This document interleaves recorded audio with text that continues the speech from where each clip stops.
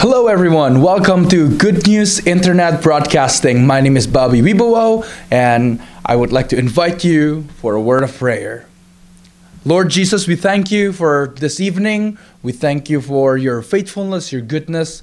Right now, God, we are ready to listen to your words. We want to learn together, Lord, and we would like, Father, to be changed by your words. And we know, Lord, that your words are sharper than any two-edged sword.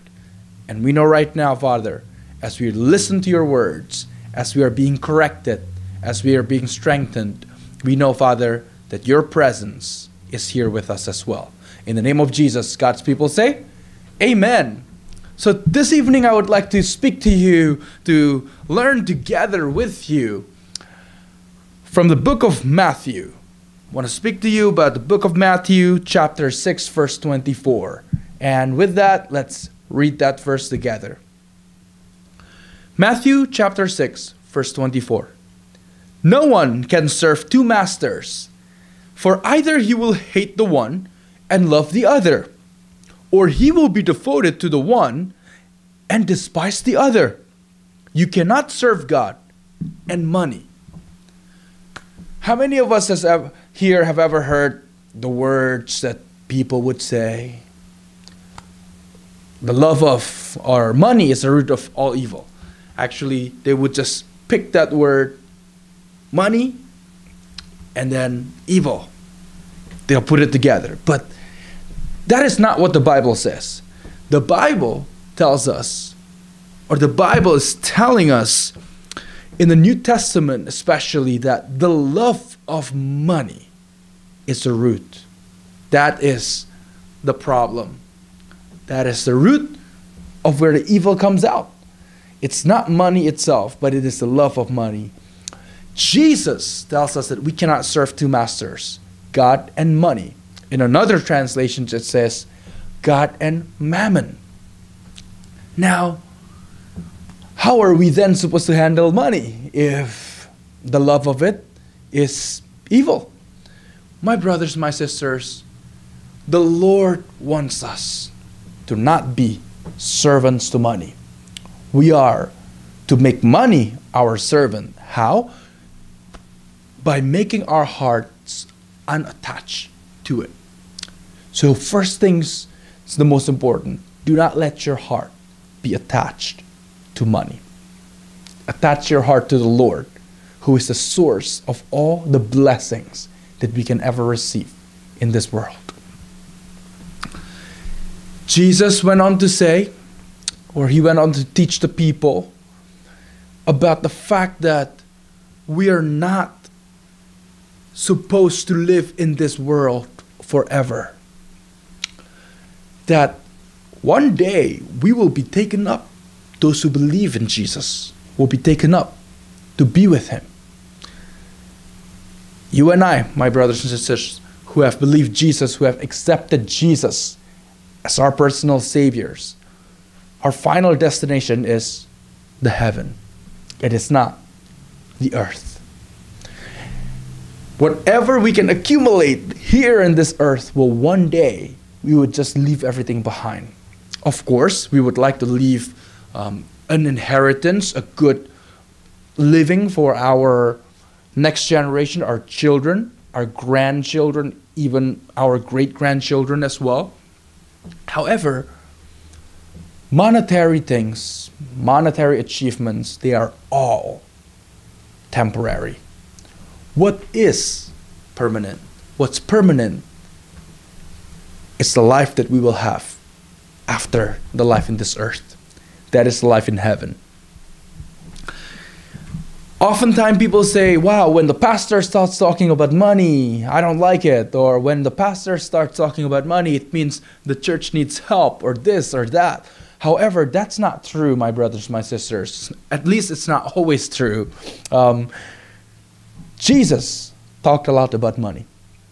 And why did he do that? Because as long as we live in this world, we use money to pay rent, to send our kids to school, for medical expenses, for our car expenses, to start a business, to buy a church building, or to buy a home for your family.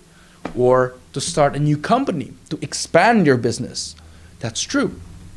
However, one of the most important things that we have to grasp is the fact that when we put God first above all else, when we put and we give to the Lord 10% of our income, as what the Bible says in the book of Malachi chapter 3 verse 10, then the Lord will certainly see that we are a person who can be trusted with little.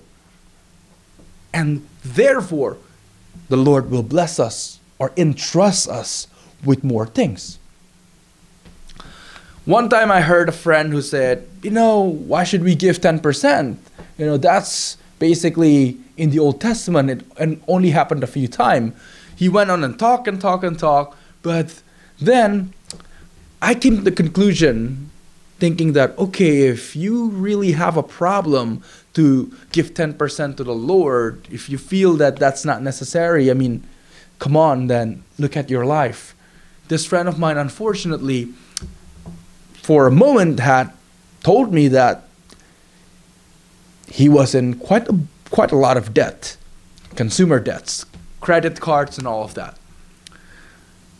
The thing is this, Malachi chapter 3 verse 10 says the following: "Bring the full tithe into the storehouse, that there may be food in my house, and thereby put me to the test, says the Lord of hosts, if I will not open the windows of heaven for you and pour down for you a blessing until there is no more need."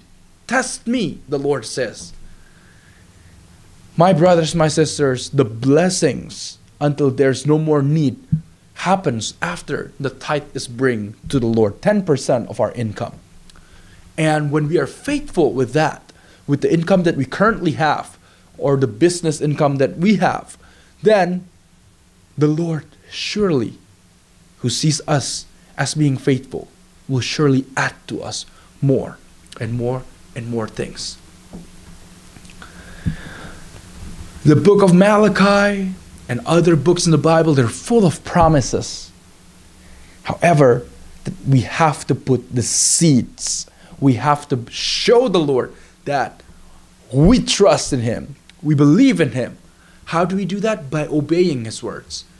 Now, it is true that in the book of Corinthians, 2 Corinthians chapter 9, verses 6 to 7, here's what it says. The point is this: whoever sows sparingly will also reap sparingly, and whoever sows bountifully will also reap bountifully. Each one must give as he has decided in his heart, not reluctantly or under compulsion, for God loves a cheerful giver. God loves a cheerful giver.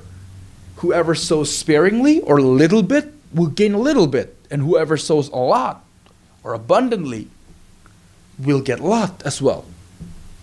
Now, this isn't just about basically a trade-off that, okay, God, I give you this much, you better give me this much. It's not about that. But God is looking into our hearts. That's what matters. If we love the Lord, we will surely give with joy in our hearts. When we love someone, we would want to give the best for that person, and we wouldn't think of it as being a burden. But when we do so, we're doing it with joy. We're grateful to do it. When we give that person, we are thankful. We are happy as well. Now, the Lord is teaching us a lot about money as well in the book of Proverbs, or finances.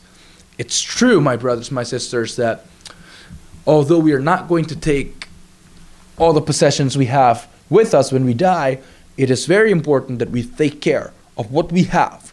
The business that God has entrusted us with, the money for our monthly, weekly, daily needs, and even the money that we're putting away for our retirement one day, or our investments. Book of Proverbs chapter 11 verse 24 says this: "One gives freely, yet grows all the richer. Another withholds what he should give, and only suffers want."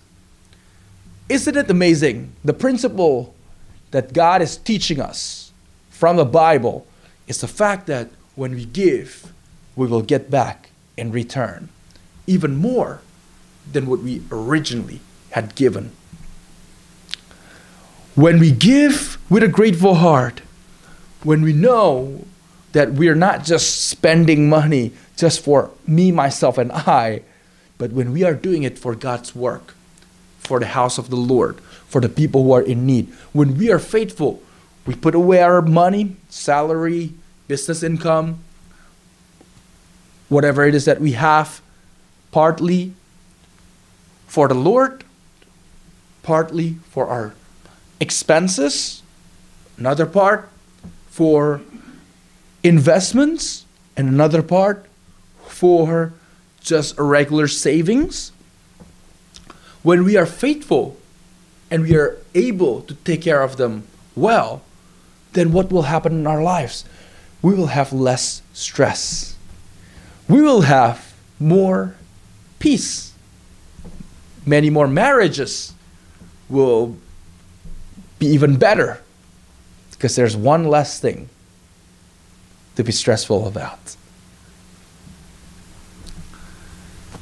Verse 25 of Proverbs chapter 11 says this: whoever brings blessing will be enriched, and one who waters will himself be watered. A person who gives to another, a person who joyfully gives his time, his resources for God, that person will be blessed in return, will be watered in return. It's true.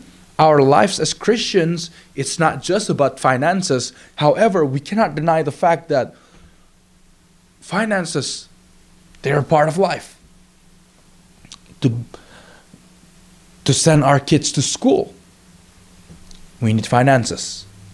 To keep the electricity going in the office, again, finances are involved. To purchase a new building, perhaps for a ministry, it also would require finances. But as we are taking care of our finances, as we are taking a good care of the things that God has entrusted us with, let us remember to also give with what we have. I'm not saying to give all that you have, but to be able to be wise, to know which portion of the finance that I have is to be given away to those who are in need, which portion is for me and my family, and which portion that is the best is given to the Lord. Proverbs chapter 12, which is the next chapter, verse 9 says this: better to be lowly and have a servant than to play the great man and lack bread. My brothers and my sisters, how many people these days are spending so much of their income in order to look wealthy, in order to have a certain lifestyle, to maintain a certain lifestyle? But that's not what the Bible is telling us. I'm not saying it's not good to live a comfortable life. It's okay. It's fine to buy things. However, we have to be wise as to which things we should buy and which things we should not buy.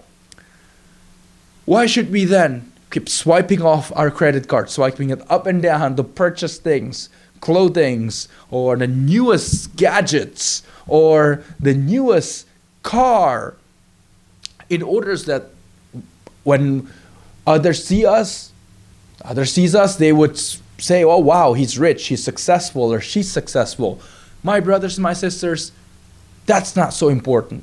What is important, as the Bible says, is that if we are looking lowly, look like a regular person, but then we have enough to even hire another person, that is much better than just looking like we're a millionaire, but then that person is broke, right? That's not what the Bible is teaching us here.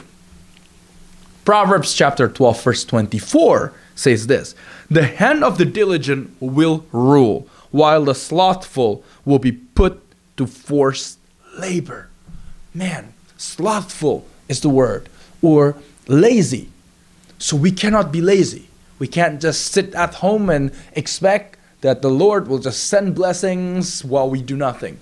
The Bible teaches us that faith without work is dead. That is why, my brothers and my sisters, get up in the morning, work, open up your business, do well in your career, in order so that the Lord who sees us as a faithful son, a faithful daughter, will reward us for it. Proverbs chapter 13 verse 11 says, wealth gained hastily will dwindle, but whoever gathers little by little will increase it.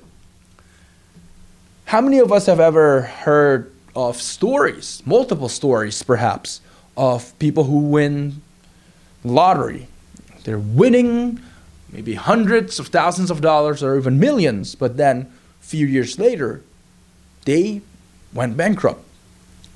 Or a person who had gone to the casino and gambled and won a bit of money, and then next time they came back, they lost even more than what they had won. Or you might say that you've heard people, I just want to have a big business or a business that handles huge deals, but they're not willing to do the small works. Then what's going to happen there? My brothers and my sisters, the Bible is teaching us that whoever gathers little by little will increase it. Furthermore, in the book of Proverbs, chapter 13, verse 22, it says, a good man leaves an inheritance to his children's children, but the sinner's wealth is laid up for the righteous. Perhaps there's any of you who said that, hey, the most important thing is that I'm successful. Who cares about others, right? But that's not true. We have to think about the next generation. Let it be that what we have gathered financially, let it be that it's gathered to an honest mean, that the Lord bless us. Because, my brothers and my sisters, if we don't do it right, then the Lord isn't going to bless that. If a person has been wronged, perhaps you were that person. Maybe you said, well, that person had not been honest with me in the business. Now I lost a lot of money. I tried to get it back by legal means and I couldn't, or whatever the case might be. Or you've been cheated, perhaps. Know one thing. The Lord is still in control. And the wealth of the sinners will be laid up to be given eventually for a righteous person. Let's choose to put God first above all else. Do not love money. Love God and handle money well. That is what Jesus wants us to do. To be faithful in little things so that we can then, in the future, be trusted with big things. Today, if you've never made the Lord Jesus the Lord of your life, you never accepted Him into your hearts, I want you to pray with me this prayer. Lord Jesus, come into my heart. I repent of my sins. Be my Lord and my Savior. My brothers, my sisters, if you've prayed that prayer and you believe in your heart that God has raised Jesus from the dead and that you believe that Jesus is Lord, you confess that He is Lord, He is your Lord and Savior, you have been born again. You've been saved. But don't just stop there. Get a Bible, read the Bible, put it into practice. Come to church. Worship together with brothers and sisters who love the Lord. And for any of us here, faithful listeners who've been listening, who love Jesus so much, who've been doing what Jesus has been telling you to do, I'd like to pray for each and every one of you as well. Father, I pray for each and every one of the listeners here, God, those who've been faithful throughout the years, those who've been putting into practice your teachings. Oh Lord, I pray, may you bless their life, strengthen them in their times of needs. And if there's any of them who are sick, Father, may your blood covers them and heals them. Father, thank you for this evening. We praise you, God, because you are the Alpha and the Omega, the beginning and the end. We're not afraid Because we know, Lord, before tomorrow comes, you're already there. That's why, Father, we can stay secured, knowing that you, O Lord, are always with us. You never leave us nor forsake us. In Jesus' name we pray. Amen. God bless you all, and see you next time.